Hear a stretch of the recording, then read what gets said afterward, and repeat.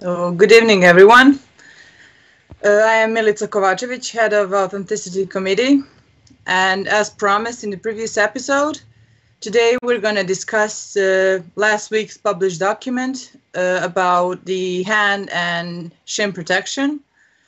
I've told you to prepare your questions about it for this week, and we have about an hour to answer those. In the end, I will be presenting you with the new document in progress about the armor surface. So you can ask questions about that as well, or we can talk about it if there's time. If not, we can leave it for another session because we hope it's going to be, this is just one of many sessions for the future. So as you noticed, this week I have a backup with me, my two senior officers. Next slide, please. If you remember, talking about in previous presentation, we talked about the missions, goals, the AC structure, and in order to optimize our future work and improve communication between the fighters. So, like we said, you all know that we are here to justify the H in HMBA and to make things fun and educational at the same time. So, next slide. We talked about this splitting the, well, not assignments, but splitting our roles in the committee, where I will be the supervisor of the committee and as well officer working with them. But there will be special work groups where we will work on documents, revise them, talk to people, work on educational activities. So senior officers are usually the ones who've been in the committee for years and who had the most experienced persons here who contributed the most.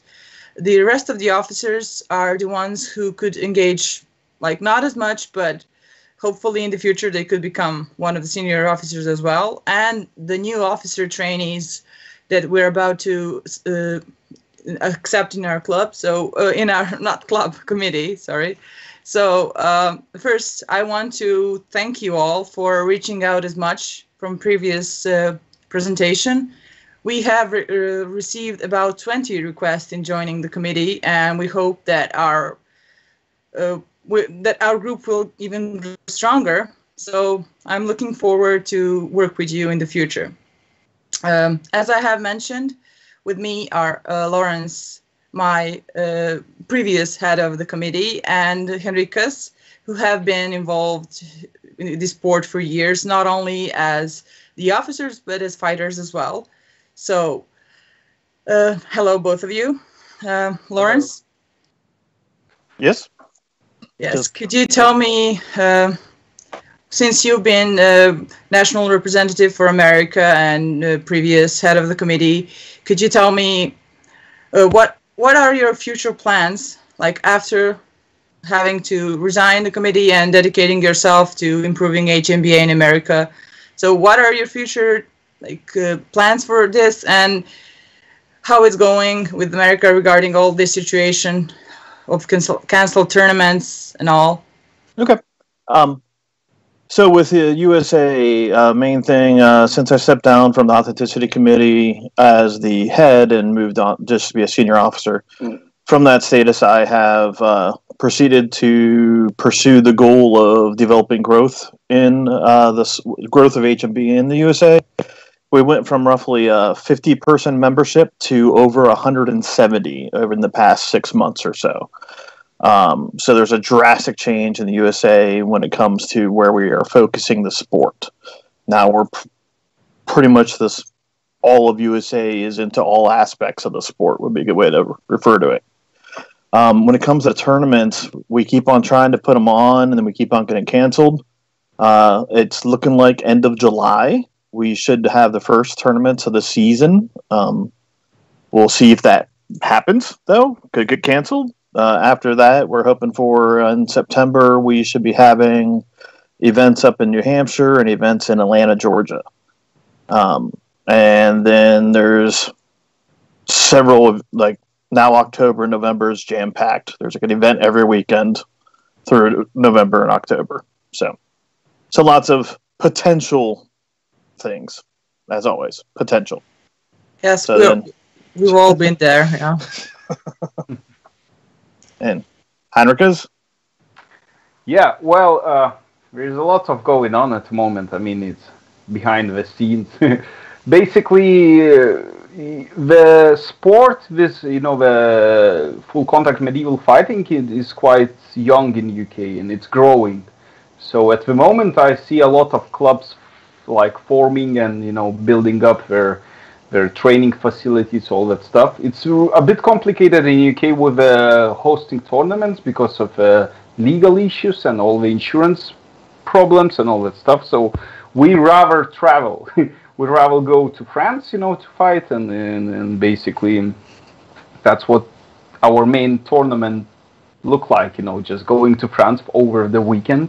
But yeah, we had plans. We have we hosting small local tournaments to help to grow community, to help to grow fighters, because I'm keeping in touch with really strong club, with White Company basically, and the guys are really enthusiastic and they are really keen to see. They see really big picture in UK, trying to grow it up. So I'm just helping them, to be honest, to do all this stuff, and because I have a lot of respect for them, and they respecting me as an authenticity officer. They always follow the authenticity rules, and that's what helping a lot, because if strong team leaders, the teams, they showing that they are following the rules, a lot of small clubs around the world, everywhere, they keen to do the same thing, so it's helping again. But yeah, we had a lot of problems with authenticity in UK, but it seems like everything are going really nicely, smoothly now, and people are slowly starting to realize, how it works and what we need to do, how to improve. So I'm really happy. The last local tournament I went, I was surprised with the level of authentic, the armors and all this stuff. There wasn't a lot of problems at all. Just few small things, but overall people doing really well. So I hope we're gonna keep it up and reach a good results in the future. So, and tell me just in a short, how it changed, since you began first this sport. Do you notice a lot of difference? And both of you, I mean. Oh yeah, I mean, when I started, I started a long time ago. It's about 15 years ago, before I moved into UK. So of course it changed.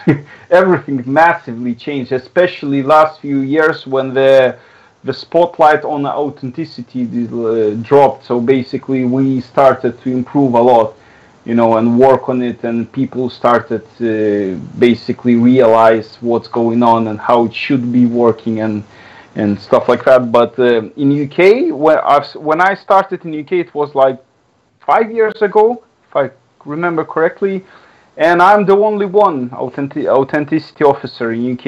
I used to have a guy who helped me little bit, but he moved out from UK, and I'm being left alone here.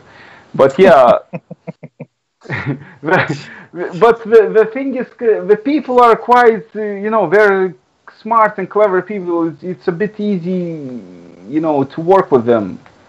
Because you don't need to spend so much time explaining why not, why this, why that. You just generally tell them like this is the reasons, this is what you need to do. That's it. They're following it, and you see results. So I'm quite happy with that.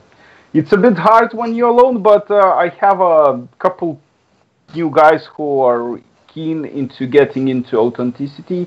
I hope they're gonna help me, and basically we will grow and help the rest. What matters.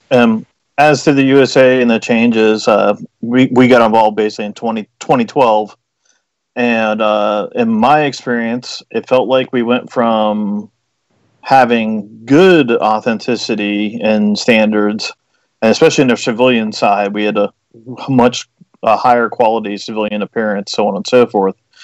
And then as the years advance, it seemed like the authenticity dropped because everybody shifted into sports or not. And on the civilian side, it became, shorts that you couldn't see, pair of boots, and your tabard. And so now we have a variety of folks pushing for having better clothing standards in general.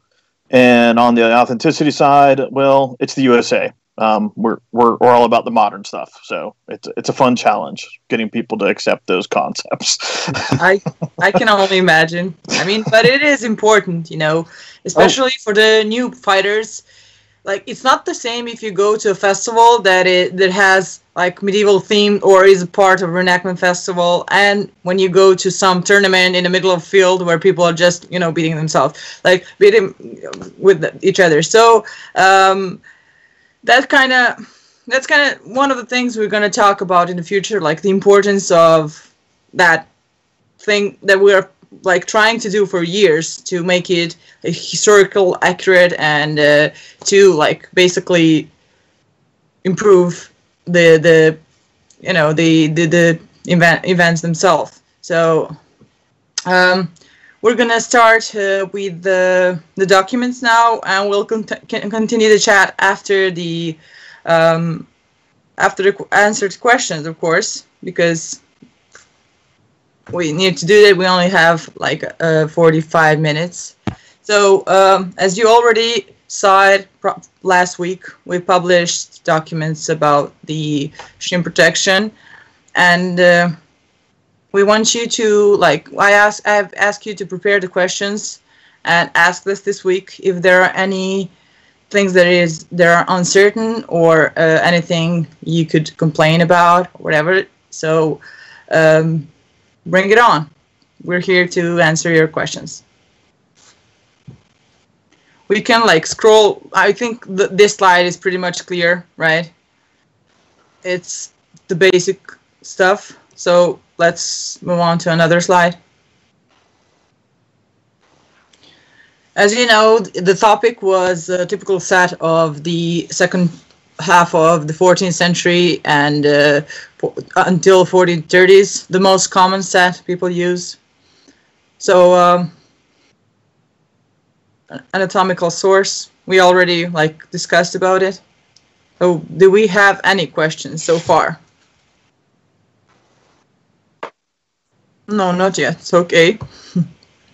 Great. I guess this presentation will be shorter than we expected.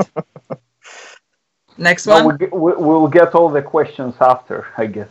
I guess. I mean, probably some of the people haven't seen the documents yet. Maybe this will draw attention to it.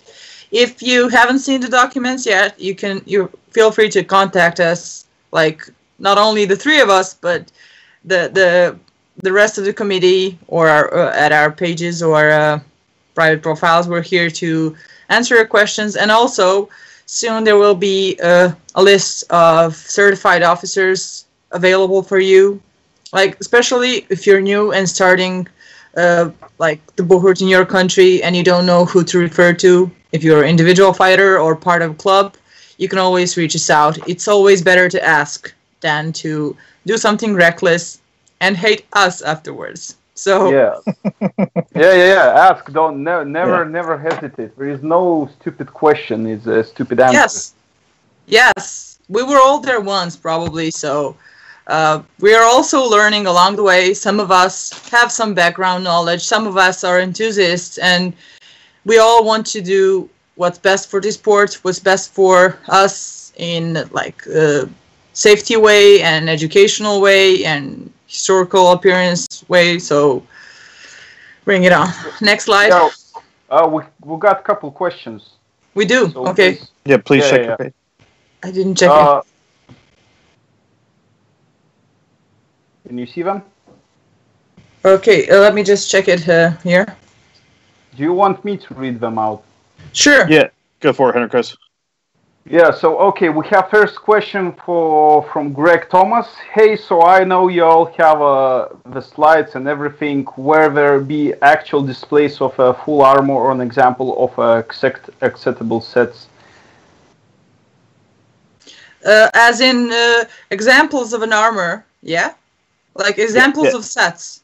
Yeah, for a full set. The passable, basically, full. Yeah, sure, why not? We can put it as one of the future projects for us, like make it available on authenticity publication page, like specific folder where we would put album, representable sets of armor. Yep, that would be the perfect place. And we actually already are starting a thread on that in one of the authenticity committee pages. Yes. There's a guy already starting that. Baptiste was Baptiste, starting. yes. I know. Yeah. We already discussed it. So the answer to the question, yes, if we are preparing such a document, we're preparing a file with examples where you can see what has been passed in the past, let's say what we plan to pass in the future, so it's easier for you to pick up, what's the best. Okay, the second question, Nikola Saric, I hope I read it correct. Yes, you did. Are there any precise measurements, or do we just hope that you say it's curved enough? On the greaves, I assume. Yes, probably because we're still talking about that one. Yeah. Okay. Well, so basically, go on. Sorry. No, you go on, please. Yeah. So with the greaves, the main thing of a greave, it should be sleek. It should sit and fit your leg, and take the shape of your actual leg. So let's say if you are a slim person and you are wearing curved but big greaves, we most likely cannot pass them just because they look ridiculous on you. So the main point is to understand that the most armors, they used to be made to fit the person. It used to made, to basically exact measurements. Yeah, tailoring a suit, basically. Yeah. So nothing too curvy or less curvy. Just if your leg is very curvy, your greave should be curvy because it should follow all your lines, basically. So that's the main point of it. If you look at any piece of armor, it shouldn't be bulky or shouldn't be like extra, with extra space or something like that. It should sit really nice on you. When it's gonna sit really nice on you, when you're gonna receive hits with weapons to your armor, it's gonna spread better all the impact. You will not gonna feel it. That's what I've noticed over the years when we have like unshaped plates on our body. They usually bending and they bring much more damage to ourselves.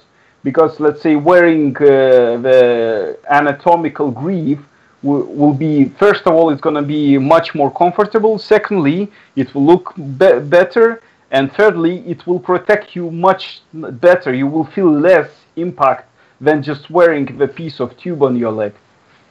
So if you have anything else to add. Yeah, it's basically the trickiest part of armor because of the curves. It has to fit you perfectly in order to do its work, of course. Yeah. Okay, so the third question from Yulia. Does the shin need an edge, basically in the front, the line? It all depends what do you try to basically recreate. Because if I remember correctly, there was a shins without that edge in the front, that curve. But it all depends what you are planning to build, basically. If you are building the Milanese legs, which are obviously had that edge in the front, you're gonna have to have this edge, and you cannot avoid it. But if you have an example of an armor without the front edge, you free to do that again. Always use replicas. You can and always check, even though if you have replicas. So. Always check with us. Yeah. Well, that's a very good point. If you found an the source for your armor, your future armor, your dream armor, always ask us. Ask your country's representative. If they cannot reply or they don't reply, you can contact us. You can contact us over the Facebook at the HMB Authenticity Committee publications. Ask us, and we try to check everything and get you the correct answer, because there is a lot of manipulations with an armor, so we need to be really careful, because the pieces of armor, a lot of them we had they've been reproduced where we had a lot of fakes, so we need to be careful what we're picking up, so it's always really healthy to ask. Yeah. Always. Okay, Greg Thomas have another comment here. I bothered Lawrence when I first joined going through the manuscripts, but yeah, full harness will be cool. Okay, cool. That's good. Yeah, we're working on it, so this is really good point, and yeah, it's a future plans, basically. It's gonna appear soon, I hope. Yeah. It's just to explain you why we are so slow, because it's really complicated. We are checking everything. We don't want to confuse people when something is posted. When we rush and post something, there are mistakes. And you guys, fighters, are always the ones who find them. You're always the one who pick on them. So it's a bit hard for us. We need a bit of time to it is. We need a time to research. We need time to double check it with someone else. We are basically, all of us are members of a bunch of groups that work on different parts of, not only parts, but we need to, cover the 500 years area time period on everything. So even like during working on those groups, we accept a lot of questions in our inboxes and everything. And please, I just want you to be patient if we don't reply right away. Like, remind us, because it's a hell of a job. And even if something is declined, and you have source to provide for it, contact us and we will edit it, because as we said, like, we are researchers and we don't know everything. And there's always some new source or something we have missed because it's in another language or it's not as popular or you cannot find it on the internet. So please just reach out to us. Cool. We have got another question from Francesco Di Pietro. Are free-plate greaves limited to 1360s, 90s, continental Europe, Germany, for source reason, or they can be used also in combination with 1410, 1430 armor if they have all the requirements? No, this is the thing. This is the point where people start to manipulate with the armors. Basically, the free pieces greaves, we should be only with a Germany, like Central Europe kit, and basically they're limited to 1360s to the 90s. Basically, they don't mix them with the 1410s and 30s, kits, because the main reason, because when we jump through the century, let's say 14th century to 15th century, a lot of things change.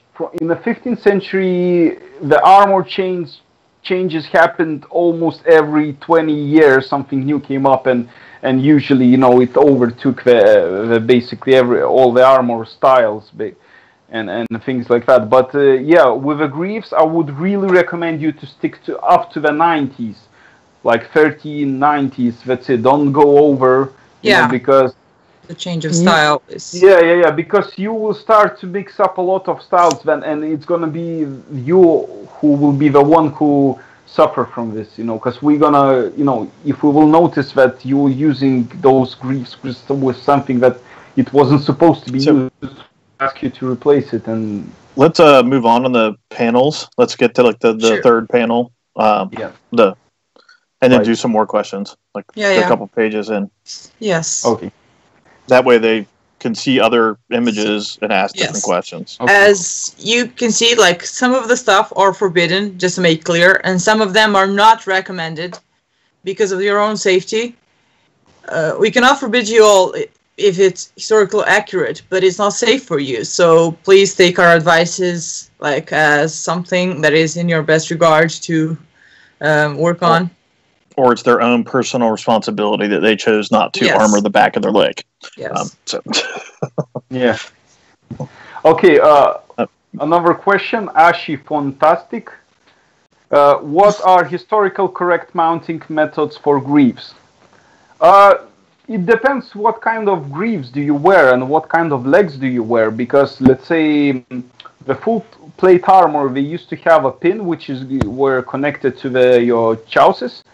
the upper leg, and it used to hang on mainly on that pin, and laced with a leather strap over it.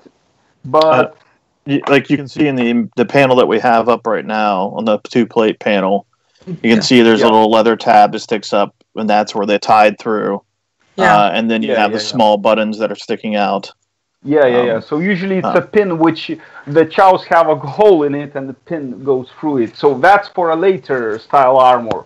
For an earlier, where we have a mix of splinted upper leg with just plate greave, it's usually the leather straps. It depends, what kind of knee you're wearing. So you can attach it to the knee. You can strap it to your padding. You can strap it to your leg. It's up to. There is no. I mean, it's all depends what kind of style of the leg you have, and that's where the main question. Yeah. Okay, next question. Visit Kotor. What are rules for brigantine and splint greaves? We're gonna get to that. Yeah. Yeah. There are in this document there is a section for greaves basically. So we're gonna get to that and I'm gonna explain you fast. So be patient, please. Actually, fantastic. Yes. Sorry. Can we move to the next slide if the 3-plate panel is clear so far? Yeah. Here we are, the splinted legs, basically splinted greaves. So as you see, as it's been mentioned, that the greaves must be curved. Yes, as well. So basically, no straight plates that we used to see in a lot of tournaments. A lot of armorers used to do. It's quite easy way to do it. But it's from now on we expect to see more like curved greaves would take shape of your leg. As same thing with plate greaves. And with splintered greaves, it must take shape of your leg. So it must look sleek and not be bulky or falling apart or something like that. Yeah. Okay, so again, Ashi Fantastic is 4 panel plates legs not possible. 4 panels. It's gonna be possible if you're gonna show me the source, and we will discuss which. Four plates. I can't remember. It's not on my mind. We need to check. Maybe it's even possible, but. Well, you can always contact us. Actually, don't hesitate. Send us pictures if you got soft sources. We will discuss. Maybe we can add something so you will help us. Yeah, that's all at the moment. That's all we got. Go forward. So, next page. Yeah, here we are. Really good example. Yeah, you can distinctly see the difference between an anatomical design versus the straight. Another thing for everyone to take note of, we don't see the inside of the brig. So whether that is a single strip of steel or whether that's a cased greave that has fabric over it, or that's a bunch of small pieces done in a weird way that happens to look like that top one, all that matters is that it looks like the top one. And make sure it's safe. Yeah, it's safe. Of course, it has to be safe. But it comes down to the idea is we need the appearance of it looking like that. So there are definitely, while that's a complex curve to accomplish, but you can achieve that with 2 plates easier than you can do it with 1. So on and so forth. Just something for you guys to think about. Yeah. Can we move on? Yeah.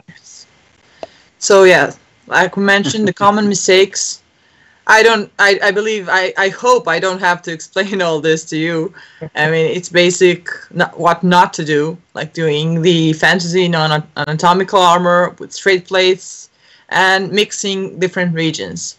Like we already mentioned, do not go over the centuries or do not mix. I know the certain rule is like 50 years of difference, but it's a tricky situation, and we're going to try to make it more clear for you in one of the future slide. And it's a thing we're going to work more about, like making things. The points of this presentation is like making you as well, like in a way it should be educational for your future possible armors or sets or your own armors, so you could see what would be the best solution if you are planning to do specific well, if you want to get a new armor or want to fix your old armor and don't have to, you know, I'm forgetting the words. Yeah, let's so good. go Basically, forward. yeah. I'm shutting down. We're gonna help you. Yeah, it's all good. It's all good. We're gonna help you. I mean, we are here to help. We're not here to stop something. I mean, we want to help. You know, we want you to look nice. We want you to perform nice, as you can see And be from safe. yeah, and be safe at that same point. You can see from the strongest teams in the world. Look at them. They look really spot on. The authenticity, what they're wearing, it's really nice, really cool, and they manage to win, and they manage not to get serious injuries. What I've noticed, the most serious injuries are coming from the bad quality, unauthentic stuff like that. You know, what the people love to buy. I don't know why they like to buy this. It's a bit of I don't know, like self-hate, you know, because if you buy something like this and you cannot trust this armor, it can break, it can bend, you know, you can cut yourself or you know, similar things. But yeah, over the years, what I've noticed that somehow the historical kit, which looks like it's not safe, it's actually safe. It does its job, you know, because it's probably that's why it was created, you know, in those like medieval times. I mean, it was of course. created for purpose. Their life was actually in proper danger, so they had to find it. Yeah, so you see some of the pieces because the sport what we have now and the actual fighting, it seems like that they used to fight more like they used techniques of stabbings. Nobody wanted to, like, you know, like cut each other like we do now because we don't have sharp weapons. So if we compare some armors, you know, let's say why visors had really small eye slots, you know, and holes, because it used to be common thing, let's say, you know, in the battlefield you could get stabbed with a dagger through your eye slot and that's it, game over, you know. So now what we do is it's a bit different thing, you know, like at the moment HEMA, you know, do something like they're like recreating this kind of fighting, you know, what I've noticed, it's really nice, you know, you can see the examples of fight styles in, you know, between two, but yeah, but what the main point is, the armor used to they've been created to protect the owners. Yeah, they've been created as well to look nice, but at the same stage they've been protecting from deaths. Nice. Could we go the next slide? I think this is pretty clear.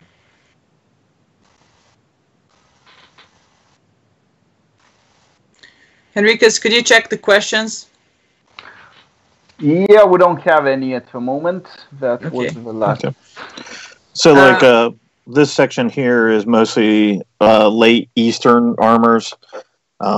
Basically, almost no one wears any of the armor that's appropriate for these legs. Yeah. But it's possible that someone might choose to come out of one of these kits again. Sure. I think Australia might have a fighter who still comes out in a Krug suit. Typically, this armor is excessively heavy, so that's the reason why it's starting to disappear out of the sport.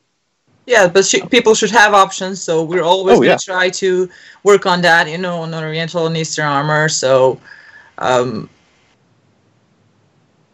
think everything here is clear. It's mostly the replicas or museum examples, because we don't have as many examples to show you beside these. No one is using it, like Larry said. So could we go on? Easter armor. Okay.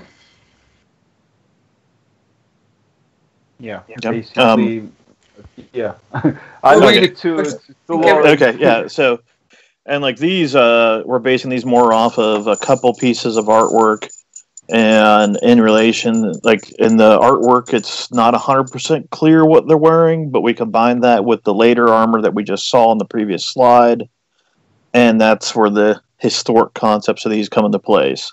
The greaves in the top right are from the Battle of Kulikovo. Probably murdering that. Sorry, guys. Kulikova. Say that again? Kulikova. Okay. Kulikova Polly. You got it. It was good. Yeah, it's all good. But these are good, decent protection for, and allows for an easy combination of the sabatons that are easily documented with the Eastern style of armors. So. Yeah, that's really nice examples, to be honest.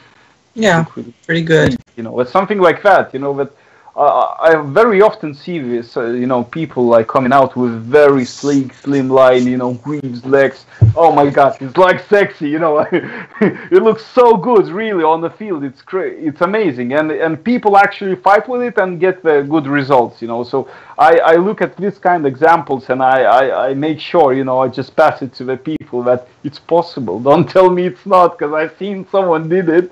Yeah, and he did really well. You know. So the bad armor is not an excuse, basically. Yeah. Can we go on to next slide in order to do both of the presentation and answer all the questions? Well, all three presentation. Okay. So even if you have more questions about the shin protection, you can ask in comments or ask later. So now we're gonna take a quick look on the gauntlets and mittens and make things more clear for you if there is anything to ask. So bring them on. Just to make sure before you start asking questions, because I've been asked many times, why do we allow the mittens and such a style of armor with like, let's say, 14th century, middle of a 14th century, where it kind of didn't exist, you know, or something like that. The simple reason why we allow such a gauntlets is there is not a lot of them existing, and it's really necessary protection for fighters. Yeah. Why we pick up on your helmets? Because there are a wide variety of helmets. You can pick up for any kind, you know, there is a lot of visors available, there is a lot of, you know, all kind of the helmets available, except gauntlets. We don't have a lot of, you know, examples, and we want you to be safe. That's why we do allow, you know, mittens to go with almost every type of armor. Yeah. So these are the armors that was mentioned in this document. Could we go in the next slide? Just one question about we come back to the Eastern style greaves. Okay. And this is really good point. It's a bit, you know, you need to work on it. But Eduard Shahutinov, hey guys, nice to see you. Please mention the possibility of wearing Western legs with Rust Lithuanian kits. Yes, correct. The most the Lithuanian kit is you can really build up with a mix of all kind of like Eastern armor and the Western armor, because it was the point where the most of it was actively, how to explain that? I don't know. Basically, the Eastern style and the Western style collided in the Lithuania region. So that's why you can use Western style legs with the Eastern style tops, let's say, with a Dauman style armor, with some like Mongolian helmets. You can, but you need to make sure it's made nicely. Again, it looks good, and everything following crazy, because I've seen attempts of Lithuanian kids, some really crazy attempts with a Byzantine armor and things, similar things. So you need to be careful with that. Yes, it's possible, but it's really You know, it's possible, but it's really complicated area because we don't have a lot of sources from the Lithuania existing like in the 14th century. There is only literally 2 or 3 pieces of armor, a small plate, which been found in let's say Lithuania in Vilnius, and we cannot basically rebuild anything from it. Yeah. So we're following some interventions with the Russian armor, the Mongolian style, something from the German orders, you know, because there was like Livonian order around, like, so it's mixed, yeah. And because we have to go faster. Yeah, sorry. No problem. Okay, so the George, so-called George segment has played gauntlets.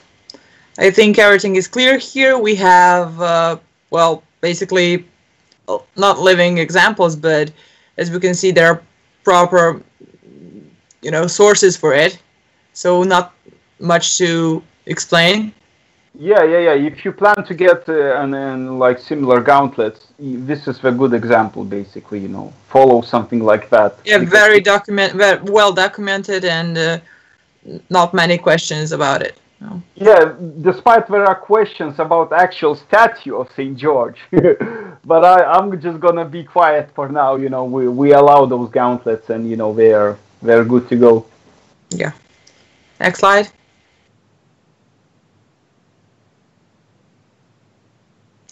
So yeah, the hand protection, blade mitten. Yeah, it's basically calf thing. As you see, the ones which are declined, they are kind of connected with the 3 segments. So it's not existing, and it looks crazy, and I think it's too heavy. It's not necessary. If a calf made correctly, like we can see examples, it will work even better than that the sport optimized thing that we see there. So okay. We can continue, and if there's any question, we can come back to it later. Next slide, please.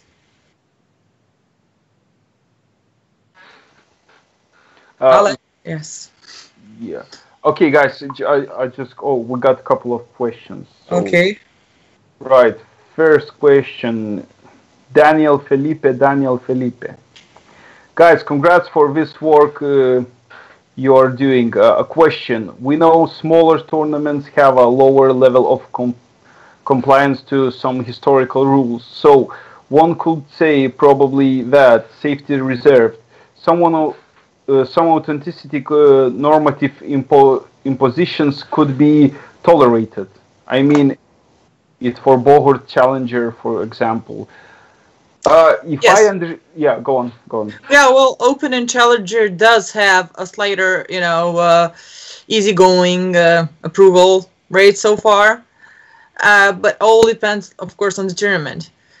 So far, as I mentioned in our previous presentation, Bohort Prime and Bohort Masters are have a very high level of authenticity checkups, like online and offline. Where Challenger and Open, well, it's still work in progress. We hope, and we will try to optimize the, how should I say, like approval process for such tournaments as well. What is allowed and what is like a really big no, because I've seen a lot of those tournaments and there has to be lines somewhere, but we can talk about that like more in the future. Like you can always contact us regarding that, and depending on the number of participants, or we will like make some kind of personalized approval process for you. Like, and of course, if you have any officers, because the officers on all the tournaments are a requirement now. So cool. I hope that's helped. So another question, Francesco Di Pietro. Hi, Francesco. Hi, Francesco. We all have your message. So, first question: for Tristan gauntlets, optimized sport mittens, is it allowed to use it also with a 1350 set WSB/ROA, or only scale hourglass gauntlets for that time. Other mittens type like Milanese, St. George could be used on 1380s. So basically, question is what they should be using with a 1350 kit. We do prefer see the scaled gauntlets, but we don't. I mean, the 3 stance we like sport optimized, nicely sport optimized gauntlets. They also gonna be allowed to the tournaments. To go with the kits, you know, a bit earlier and stuff like that, because you just need a protection. I think a good answer might be is like the Tristans would be acceptable, but the finger mittens, as we call them, or caterpillars, is some of the terms I've seen some of the fighters use. It's like on this screen, the bottom right. Those would be what would be the optimum choices for that era. Because we're not really too much a fan of the scale either for 1350, because, well, the scales are usually built very badly. Yeah, well, this is the thing. If you will have really nice reproduction, it will go. But yeah, usually it's really hard to build safe scale gauntlet which look nice. So that's the problem, you know. So okay, right, we've got. Wait a second. Other mitten types, Milanese St. George, could be used on 1380s. Milanese, no, not for 1380s. Milanese gauntlets should stop. I wouldn't pass them to 14th century. They should stop with the 1400s. Early Milanese, yeah. Yeah. Because with the shorter cuff, there is actually a slide with it. Maybe you could switch to the next slide, Alex.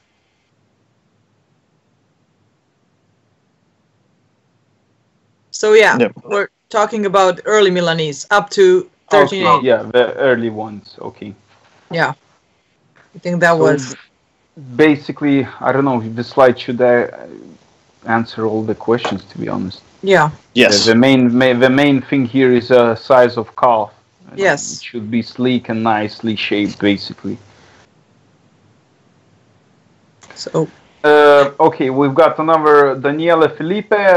Thanks, Milica and guys. In those cases, we Brazilians are working on reporting these cases in order to check that kind of deadlines we can require from our fighters. Okay.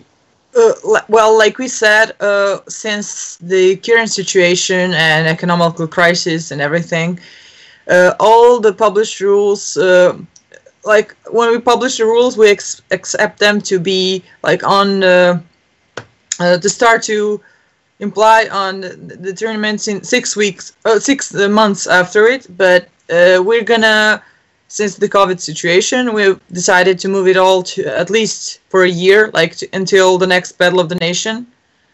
And for some lower class tournaments, even maybe a bit more. But we can inform you about that after it, or we can like all the things you can see in this slideshows, they will be available to watch offline, and also there will be a short review of this video in one of the future posts, so you can always ask afterwards. So anyway, whatever you're planning to do or ask question, it's always very good to ask it as soon as possible, or do it as soon as possible. Don't wait till whatever deadlines there are. Just ask now, and it's gonna help you to avoid problems in the future. Yeah. Another thing, just pointing out by the Eduard Shalkhutinov, also there is some parts of Western Brig gauntlets from Novgorod. Maybe it's a base to create something aesthetic instead of ugly fantasy ones. Yes, if we will see something, recreated really well, we're gonna use it as an example, and we're gonna tell everyone like this is you should go. But at the moment, I never seen anything like. If you have any kind of haven't seen a good reproduction yet. Yes. Yeah, exactly. Yeah. They're only sources. Eduard, if you have seen one, send us message, send us photos. We glad to see it, because at this stage, nothing. So, next slide, please. We don't have much time. Mm-hmm. Yes. Right, scale gauntlets. All right. Say next slide again. Yeah, it's pretty clear here. Clear, yeah, everything. That's again very clear. That's the most common gauntlets we've got in sport at the moment. The ones are gonna be declined. So yeah, we expect questions about it now. Yeah. Yeah, if you got questions, yeah, you can ask them. But as you can see from example, it's pretty clear how it should look like, where it should start and finish. That it's quite long gauntlet from not the like following, boxer gloves. Yeah, following example sources. Okay, we got another question from Nikola Saric. Will you tolerate fighters wearing canvas over their illegal gloves? No. Wearing what? No. Sorry. No. Right. Just no. Canvas, just to there is. I think we should add this point to the slides, that any kind of covering. I mean, I cannot imagine covering of illegal gauntlet. To cover it with a canvas to look like it's like made out of material. I don't know, fabric. No, I don't think so. It's a good idea. I think it's better to get the legal gauntlets. The question is, what do you call illegal gauntlets? What, the Gothic ones going with a 14th century kit? Well, no, probably these scale gauntlets that like most of the fighters have. So it's gonna be the biggest problem from there now. Okay, I'm sorry. I've stopped because it's a longer question. I've just stopped in the. I'm just going to carry on. We had a green light last Botan, Battle of the Nations. Some mittens are just too good not to be worn. We all just like knowing our options so we can respect the AC while using the equipment we love. So take note that the ban does not go into effect for Botan until 2023. You have 3 years to upgrade. 3 years. Yeah. You use them, break them. Now you need new ones.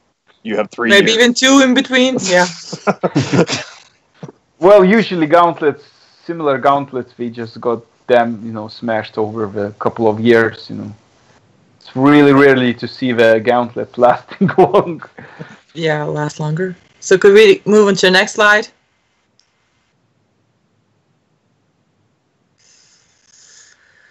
Okay. That's complicated part because of as you can see in the source, one of the source have someone wearing, like a man wearing it without any kind of protection, and we have existing sources with actual plates, like finger plates and the chain mail. Basically, it's possible to do something like that. I personally, as an ex-fighter, I wouldn't recommend to wear something like that because that's gonna end up in pain. But if it protects and you like it, yes. Like it said, like all the recommendations that are there. That doesn't mean it's forbidden, but it's for your own safety. I mean, we cannot forbid the historical sources, but it's on your own responsibility if you want to hurt yourself and not wear something that might actually look good and protect you as well. Putting roundel over the fingers will not gonna help with this one because we're gonna remove that roundel. It shouldn't be there. And as you can see from the sources, this is quite late gauntlets. They are Milanese and they should be worn, to be honest, with the full plates, and that's a bit that's. Go on. There's at least one armorer who makes this design with the fingertips as a one solid piece, but it still looks like fingertips. It's like that would be a safe version. Safe version, yeah, but I think you will build kits to fit those gauntlets, or you want the gauntlets for your kit, and they should look like this. Yeah, go with them, but make sure they are safe, basically, and. Yeah, we have a sword, so it's good to go.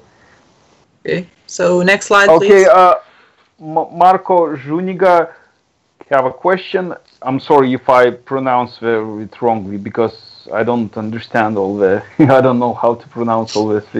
So, So we have 3 years to change the gear that is no longer accepted, like round gauntlets. Only gauntlets.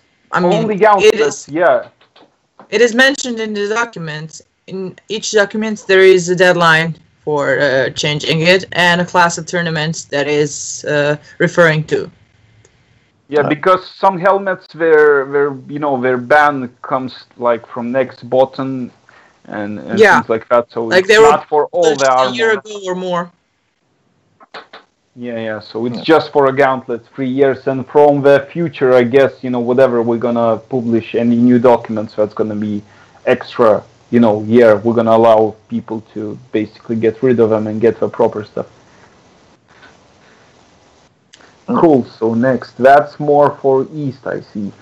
Yes. Yeah. And with the Eastern, most of these, as you can recognize, they look a lot like the Western gauntlets. We're just asking for an aesthetic change. Yes. Like I would still want steel plates underneath that chain that you see there. I do not, this is just to match the very, very few Eastern gauntlets that are found to be documentable, because they pretty much do not exist in any historic documentable sense. So that's just basically the help to the fighters, as I see for Eastern, Yeah, because it's again, with the East, with the gauntlets are a really painful point, where we don't have a lot of sources for a really good gauntlets. Usually something like finger gauntlets. And next slide. Next, please. Well, late armor and like Oriental armors. Like we said, there are not many Bohut fighters who do this time period, but still there is an option, like in Shin document, and they must match the rest of your set, which should like refer to the rest of the pieces of armor as well. Like everything should match your time period, but these particularly because they're very distinguishable and different from, like, even in the 10 or 20 years or 30 years difference. So, next.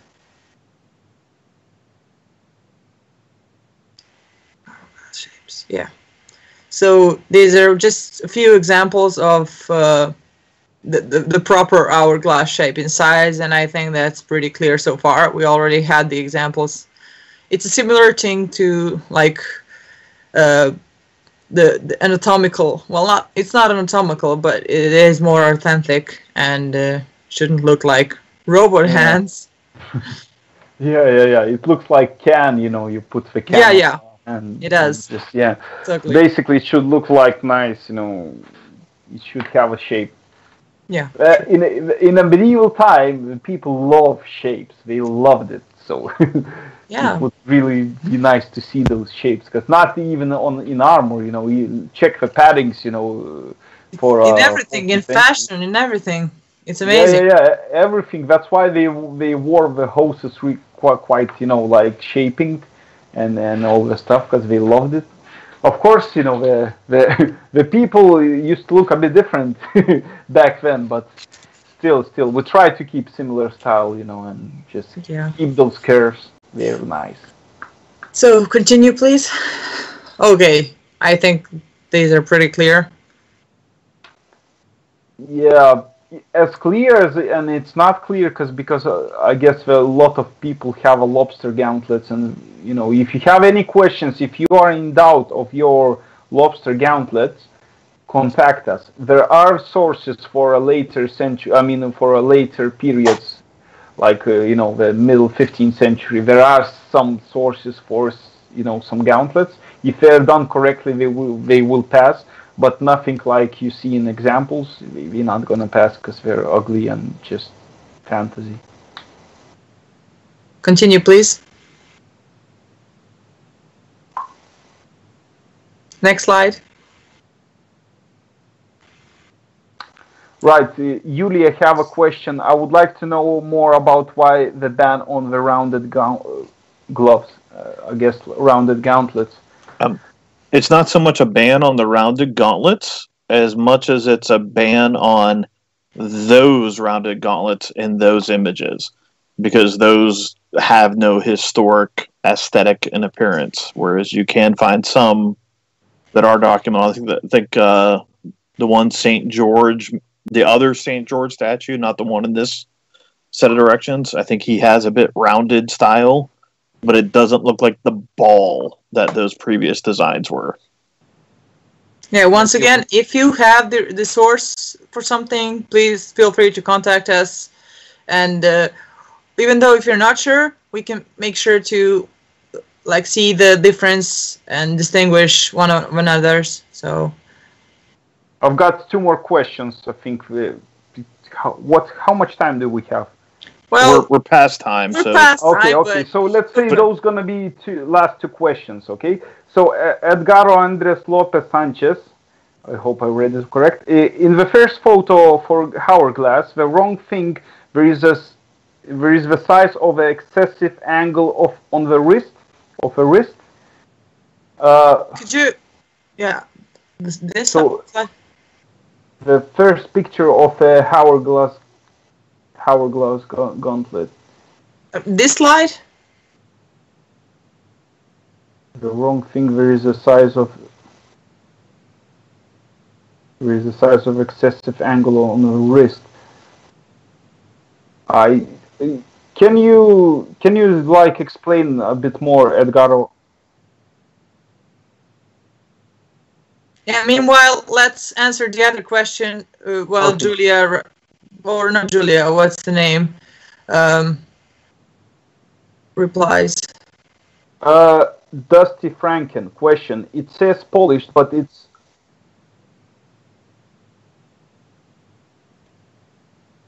first counted. But is it the one that the hourglass?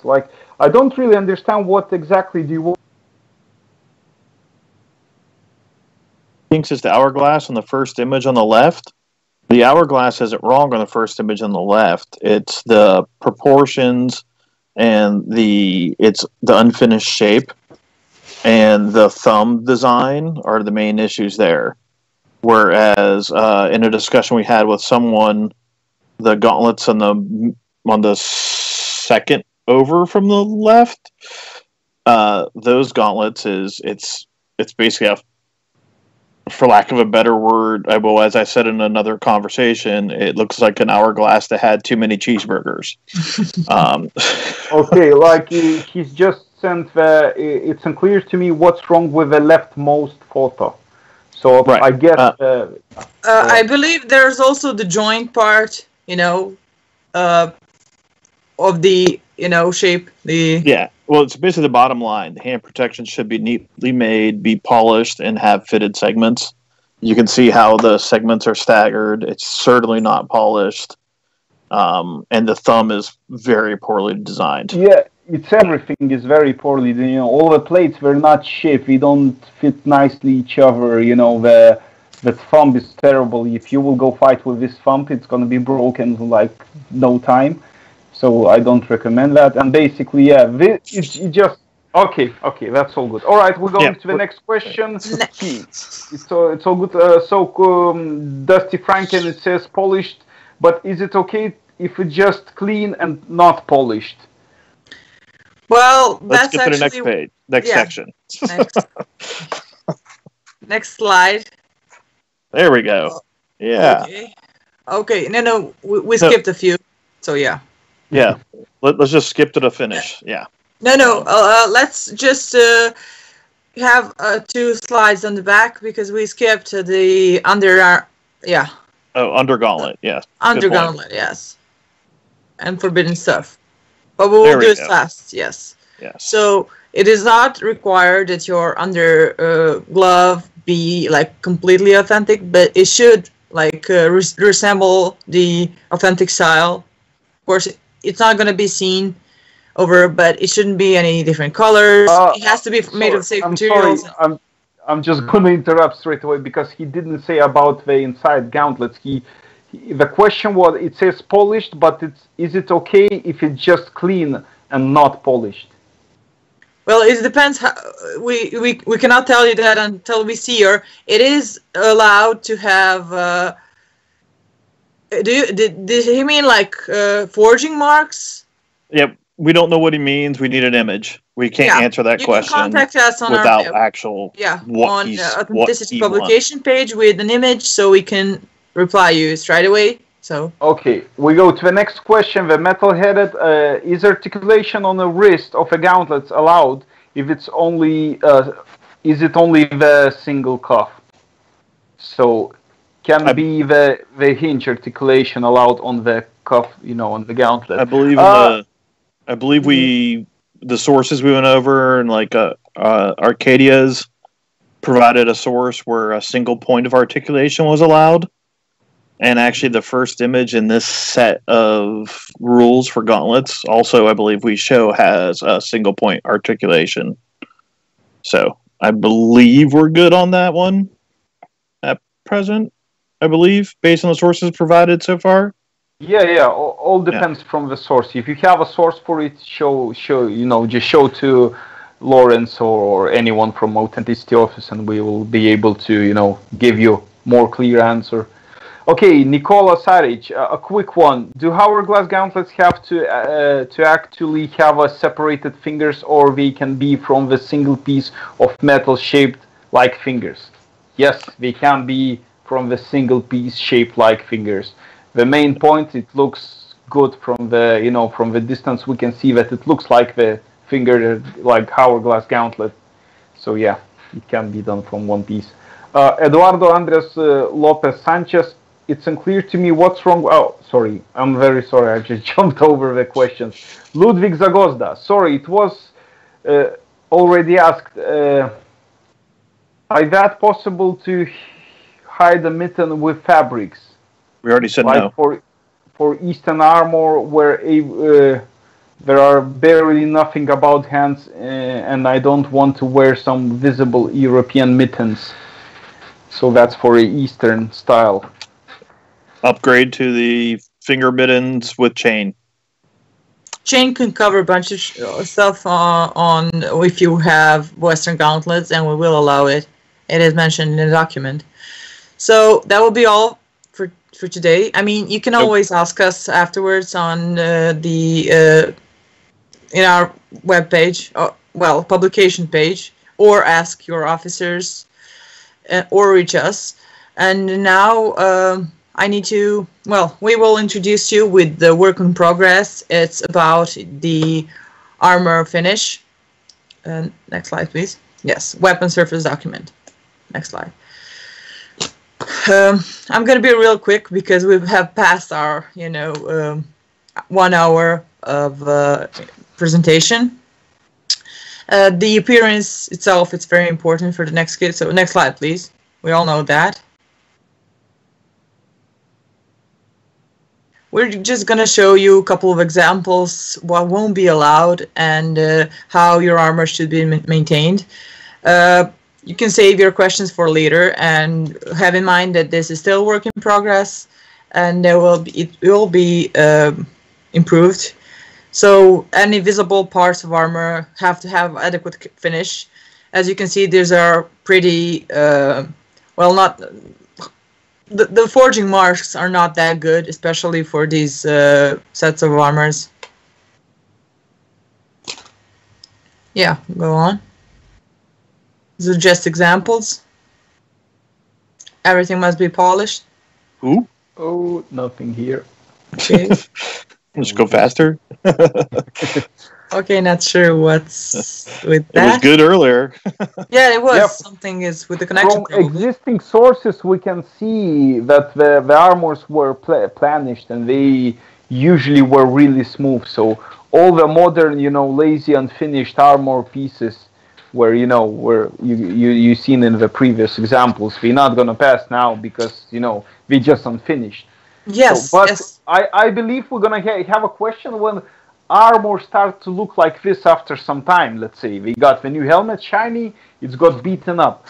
I would say beating up, it's okay if you you planish the back, all the dents, and it start to look like rough. It's okay, but do not buy the helmet which doesn't have a polished surface.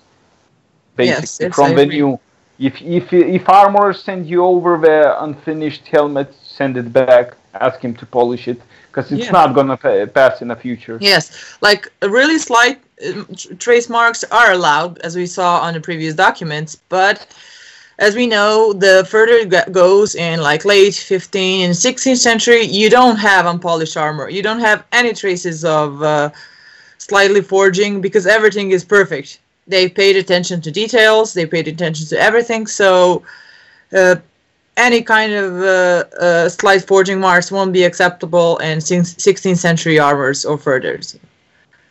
Okay, we have some armor used to be some really fancy thing and really expensive, and you know there are people who in like armorers they put all their life in their job, you know. So yeah, it's not something. There were actually images of people who just did the armor polishing.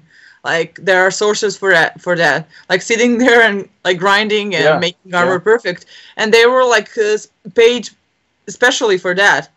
So as we can see, mirror polishing on the image, there are some mirror polishing in the end of the 14th century, but most of the examples come from 15th century and further. So we won't take that as, you know, as a strict, like the 15th century limit. Oh, go on. Next slide, please.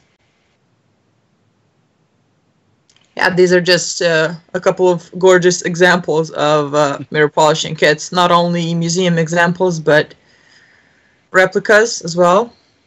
So next. Oh, bluing, the favorite part. Everyone wants to have a black armor. Well, as we can see, and you all know, it's only possible for whole kit. And the specific parts of armor should be approved only together, like a common set, because it's specific and it's special technique that not anyone could have. So you cannot do this on your basic armor, of course. Go on. Next slide, please.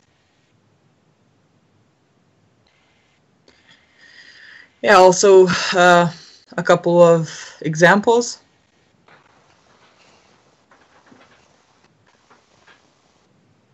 Plating as a common thing for late armors, late to early modern armors.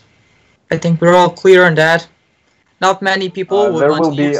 I can expect the question about all this plating. Well, we're not going to answer questions about it now because the document is still in progress, and we're going to make another live stream after we publish it if people have any more questions about it. But so far, just so they can know what to expect soon. So, continue, please. We've got questions coming. Oh, this is one. This is one of my favorites. The most majestic armor there is. Yeah, 1560s, 1565. That's 60. That's the second second part of the 16th century. Never. I mean that's something. It was. I think the Polish guy used to have very similar kit some time ago. Yeah, he used to fight for the. But it's absolutely rare. I mean. Yes, it needs to be seen. Just like the majesticness. Please continue with the next slide. Dusty Franken asking, so for example, a GA Studio Brawler kit is not allowed to be blackened. The GA Studio do that. It's basically a 1360 kit. Yeah. So Henrika, would that be allowed to be blackened? That's more your. I think we do have some examples. You know, I think it's gonna be okay. What I've seen from the picture, they look really nice. It's not something like ugly blackening, something like that. I wouldn't really, you know, ban them. They're, you know, they look good and they can be used. I'd say because there is a little, you know, few manuscripts where we can see, you know, people wearing the black armor. It's really question of what kind of black armor, what the artist tried to, maybe it was his interpretation or something different, so. Yeah, sometimes it can be like mixed with mirror armor or and some of it's the interpretation thing, like you said. One of the darker photos, it could be like the mirror armor could give you impression of having black armor as well. But yeah, those images are usually the latter, like the late 16th, 17th century sources, so it is possible to be black. Dusty, thank you for this question. What we're gonna do? I'm not gonna tell you the exact answer now. We're gonna review this. We'll post those pictures in our group, and we're gonna get all the opinions from all the authenticity officers and experts, and we'll see. We'll come back to about this on the next. It still needs to be published, and you will have at least a week until to watch and review it before we make another session in explaining things more clear. So please, next slide. I think this is pretty clear to distinguish the fantasy armor from proper examples. Okay. We don't see. yeah. This was actually Keeps one of the replica. Yes, but like I said, you will be able to review it later. Please go on. Yeah, they're gonna be the properly functioning files. Yes, hopefully. The patches, like I said, well, I didn't say it, but the inner patches in your armor, in fixing your armor, are allowed. The outer are not. I think that is pretty clear. On the left, we have museum replica. Well, not replica, example, museum example, and don't let the probably corrosion traces confuse you with the unpolished armor part. This is solid. It was probably polished to perfection. So it is kind of hard to distinguish the corrosion marks in a museum pieces from slight tracing marks. But that's a whole other story of interpretation, like I said. So always ask if you're uncertain. But these are only surviving examples, so they are here for you to see how it should look like, or how probably look like. So go on. Next slide. Painting helmets, like it is one of the most, well, not most common, but in this document, there is only well, a part of it will be explained, like in these slides, but we will try to make a separate document about the armor painting, well, not armor, the helmet painting, because it is a very, so to say, tricky subject in the future, because they were popular at one time, but they weren't for 20 years, 200 years, but they were again, so we'll make sure to explain more and work more about it and research and publish a separate document about it. So please continue. Ludwig, I don't know which. Ludwig just said, haha, so the oldest Bohur helmet in France is not allowed anymore. I don't know which one is the oldest, but if it's in the picture, it's not going to be allowed, I guess, if it's painted. Yeah, like we already mentioned, rough polishing or modern grinder marks will not be allowed. I mean, they should haven't been allowed like even earlier, but yeah, go on. Next slide. Annealing, very popular technique in titanium armor, rainbow armor. Yeah. Unicorn armor. Unicorn armor, yes. I think everything is pretty clear here. There are no surviving examples, and we don't know how, how it should look like after 500 years we're using. Well, I mean, it is titanium, so it probably wasn't around. Yeah, so. it's no question. It's titanium, and it's changing color. It's no. Yeah. I mean, rust on your armor for any person who's doing this sport, and he spent so much money on his kit and You know, his kid saving his own life. You know, protecting you. I shouldn't be. I mean, we shouldn't be able to see any kind of rust on your armor. That's just disrespectful. Your own You should kid, be ashamed of yourself. Yeah, exactly. Yeah. You know, just take that sponge. You know, take the sandpaper and sand it off, polish it. You know, it's really easy. It looks nice. You know, when I see those goblins with all the rusty things, it's just disgusting. Honestly, it's your own kid. And another thing to look at it is, you're going to the World Championships. You're going to effectively the Olympics. It is really, this is what you're going to show up looking like. Yeah. You know, I mean, you know, dress appropriately for what you're doing. Yeah, true. Next slide, please. I don't think we should even discuss this. Abominations.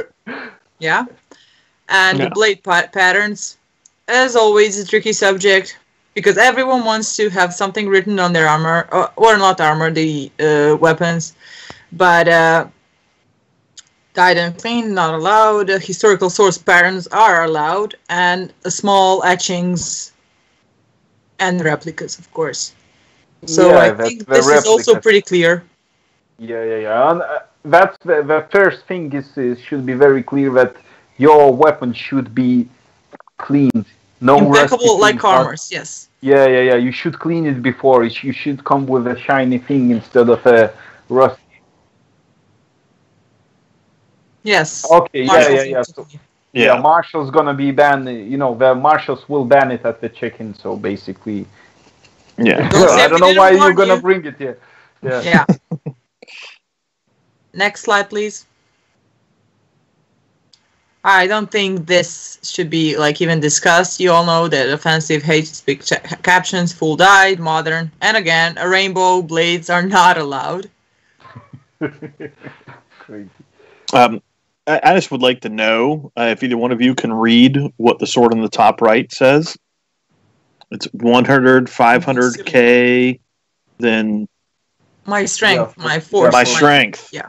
100 to 500K, My- my strength. Okay. Yeah. All right. What was that? Yeah.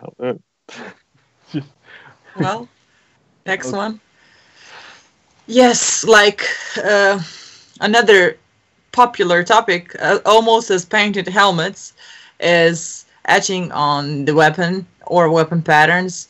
I've got a million questions about engraving something on your axe or whatever. So the thing is, it's similar like painting a helmet. Either they're there in the early Middle Ages or in the very late, like after Middle Ages, 16th, 17th century and further on, or on Oriental and Eastern armor. But basically, there are not many, if any, example in the Western armor regarding that. Regarding this amount of decorating, it's purely decorative, as you can see. Well, it was probably like meant to be used, but no one had the time to put as much effort into, engraving this thing. So it is allowed to use weapon with copying historical patterns and etching on the small surface like heraldic symbols, workshop club stamps, basically what we mentioned in the previous slide. Yeah, usually it's this kind of weapons, etched weapons, they used to make for parades, some kind of like parade armors, yes. Special occasions, not for a fight, Yes. So, finally we reached and like half hour more than we should have, but it was fun for us, and we're glad that you asked so many questions, and we hope that this will become a common thing in the future. The live stream will be available for you afterwards to watch it, and you can always reach us in our web pages or reach your own officers in your country or national representatives to your countries, or even your team captains who will have the access to reach out to us in private groups as well. So I'm very glad I got to introduce you to my senior officers, and they're glad to be like part of this too, I'm sure. Henriquez. Henrik is as busy I'm reading. very sorry. I'm Smiling just, wave. the last question. So from Alex Reaper. So what do I do with my pictures of surviving armor parts with forge marks?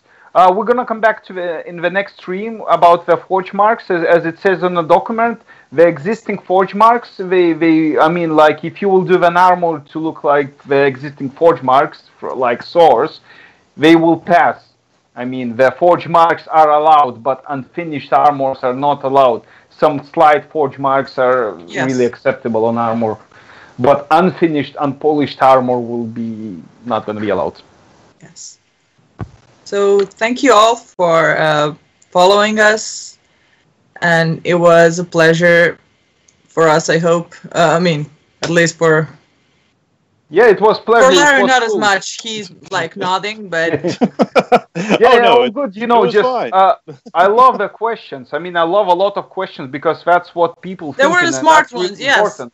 Because for us to understand how fighters thinking, you know, without the questions, it's really hard. So we're not on the same level now. I can see the pattern of the questions. It's easier to understand, you know. So it's all good. It's all nice, and I hope next time we're gonna have even more.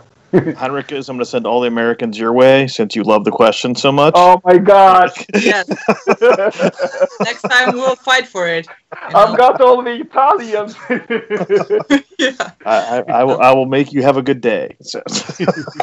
So thank you all, and thank you, Lawrence and Henriques as well. So see you in our future episodes that will be announced on HMBA page, like at least a couple days ahead, so you know. So good night, all. Bye-bye. Have a good day, guys.